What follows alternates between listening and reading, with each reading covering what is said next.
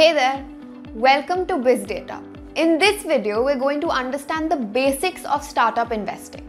Do you realize how many startups have made our lives easier? Startups have not only brought a number of services to our doorsteps, but also changed the landscape of our businesses and economy. Traveling long distances in the summer heat would have remained terrible with constant bargaining with the autowalas if Olas did not exist. And not to forget Paytm providing India's first mobile financial services that allow you to make payments online within seconds. All these companies were startups back in the day. But here's the thing, if you had the knowledge and access to invest in these companies, you'd have enough money to retire by now. Startup investments have been less familiar to the most of you because of the myth that it's a class of investment with high entry barriers reserved only for the ultra rich. But times have changed. Earlier in India, a 5 lakh rupee investment in a single startup was required. And if you work towards building a diverse and a well-balanced portfolio, then less than 25 lakhs would do you no good. But who would have that kind of cash lying around? This does sound a lot for you. But by the end of this video, we're going to teach you how you can start investing in startups right now with an amount so less that you must not even imagine. So stay till the end of the video.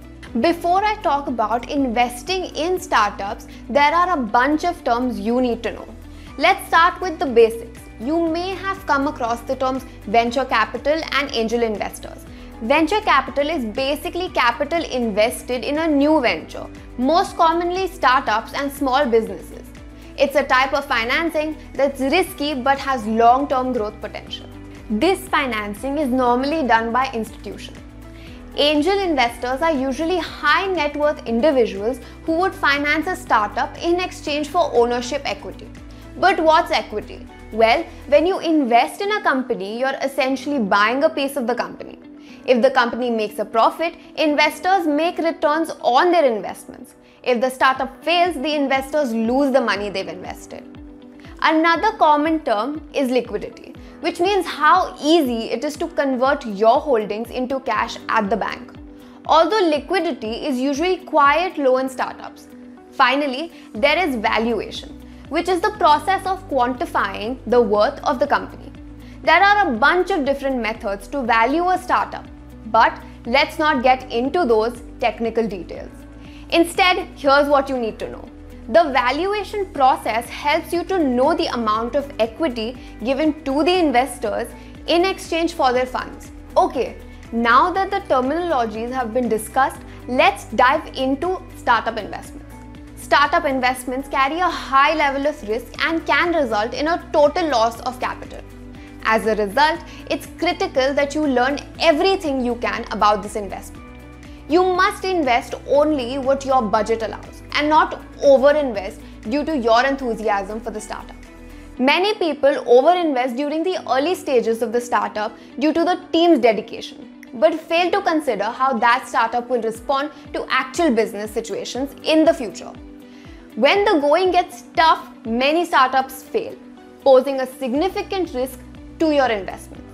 So you need to understand if the startup has a passion to succeed or they are just chasing quick money. After assessing the risk factor, you must determine whether the startup provides real and long-term value. It is very critical to remember that you cannot predict the ultimate outcome of any startup. With that, here are a few more things to consider.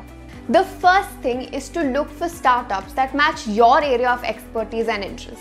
This way, you'll be able to understand the functioning and decisions on a much deeper level. You won't feel lost or blank, and it will make you patient for returns on your investment. Second of all, the founders are one of the most important factors to consider before investing. You need to answer a few questions in your mind related to the founder's skills to execute their big projections and claims, like if they are passionate about their own product or not. And after these questions are answered, you need to check their background and experiences. The third point is that you need to understand the market situation and the current trends prevailing in the market, such as market competition, after which you should consider what the startup's long-term plans are.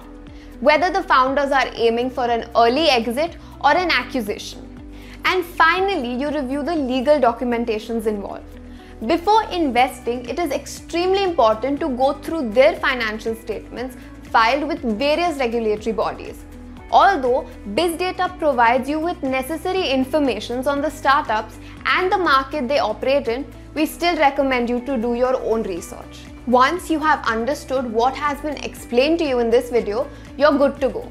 It's time for you to click on the invest button. But remember, even after considering all the factors that we've covered, it's not going to work until you feel a connection with the startup and its founders. And that's it for this episode.